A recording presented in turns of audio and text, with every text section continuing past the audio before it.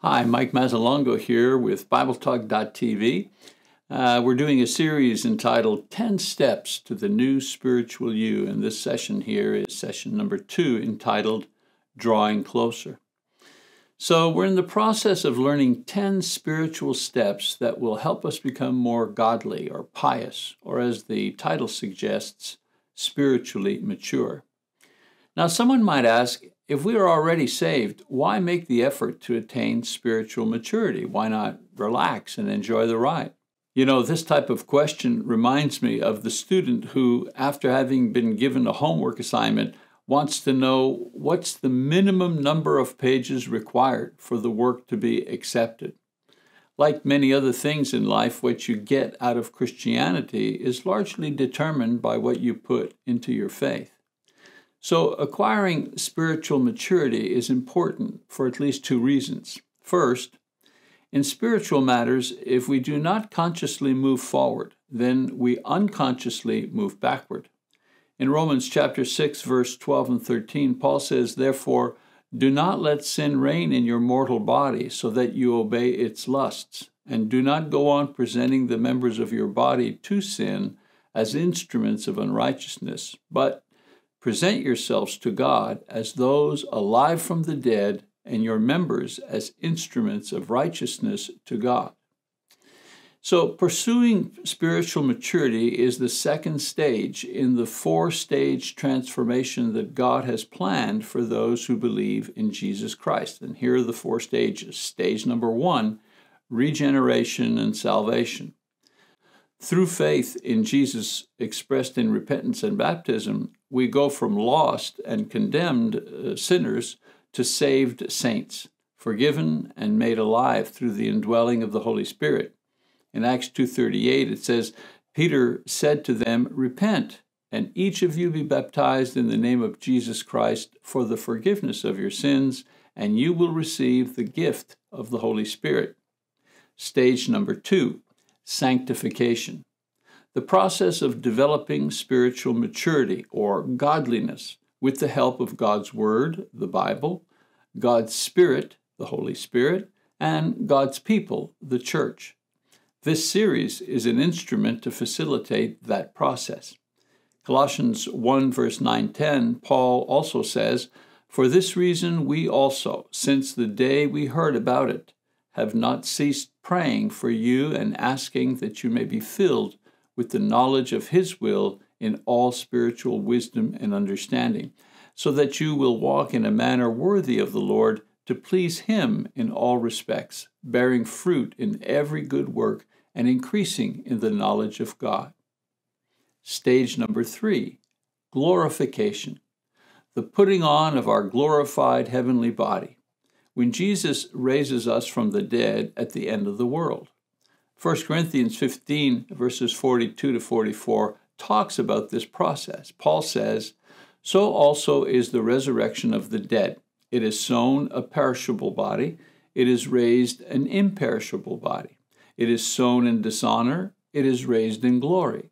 It is sown in weakness, it is raised in power. It is sown a natural body, it is raised a spiritual body. If there is a natural body, there is also a spiritual body." And then there's stage 4, and that is exaltation. The reason for the glorified bodies is to enable us to exist with God as part of the Godhead at the right hand of God. Paul talks about this in 2 Timothy chapter 2, 11 and 12. He says, "It is a trustworthy statement, for if we died with Him, we will also live with Him. If we endure, we will also reign with Him." And so spiritual maturity is important, therefore, because it protects us from sliding back to our worldly ways, and it prepares us for entry into the spiritual realm of heaven when Jesus returns. Now, we've spoken about the first step to spiritual maturity, which is discipline. Developing this virtue is important because without control of self or authority over our own spirit, we will not be able to cultivate and master the other 9 steps of this journey. And so the second step to spiritual maturity is intimacy, more specifically, intimacy with God.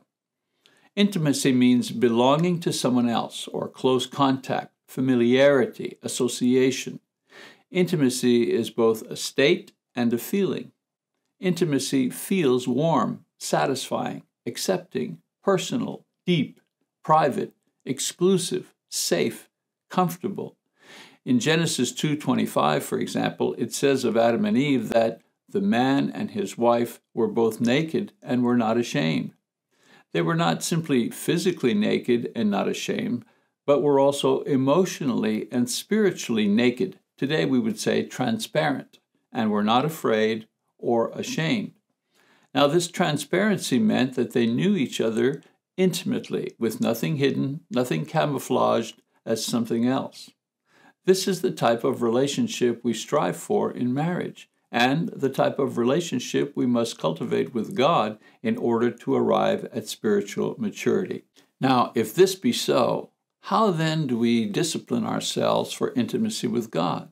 Well, two things to start growing in this area. First, conform to His way and will for our lives. In other words, do not let the physical world rule your time, priorities, and desires, or your life. Godliness or maturity does not happen by accident. You have to work at it. Cultivating intimacy with God requires us to actually pay attention to God. Real attention is what He wants. Jesus said, "You shall love the Lord your God with all your heart, and with all your soul, and with all your mind." Matthew chapter 22, verse 37. God doesn't want religiosity, fake external spirituality. He wants real prayer, real serving, real worshiping, real giving. The second way to intimacy with God is to allow God to deal with you on His terms, not your terms. You see, our terms with God always serve our purposes. For example, "Dear God, please make me healthy, make me more wealthy, make me happier, take care of my family, take care of my things." In his book, Swindoll says, God often does His best work in us when He catches us by surprise and introduces a change that is completely against our own desire. For example, in Acts chapter 16, verse 6, Paul the apostle wanted to go preach in the East, where the territory was vast and without the gospel. God, however, frustrated his plan and sent him west to Rome, where he was eventually martyred, something that was not in Paul's plan. However, he established the church in the Roman Empire, and it flourished. We know that despite this change that led to his suffering and opposition, imprisonment, and death, Paul grew closer, intimate with God, and he died praising and glorifying God for His blessings. In 2 Timothy chapter 4, 6, and 8, we read about this. In the end, Paul was close and very much like God. The end result? Intimacy. When, therefore, you allow God to deal with you on His terms and you accept it, several things naturally stem from this. First, it moves you to seek Him more intensely. Secondly, it makes you more dependent on Him. Thirdly, it produces a godly character in you. And so, the closer you draw to God, the more He deals with you. The more He deals with you, the closer you draw to Him. This is how the dynamic of spiritual intimacy works. Godliness or spiritual maturity becomes the result of being molded by God because you are intimate with Him. And so in our effort to be like God, we need to go deep with Him, not just enjoy the view from the mountaintop. We want substance in our relationship with Him, not just a speedy worship service.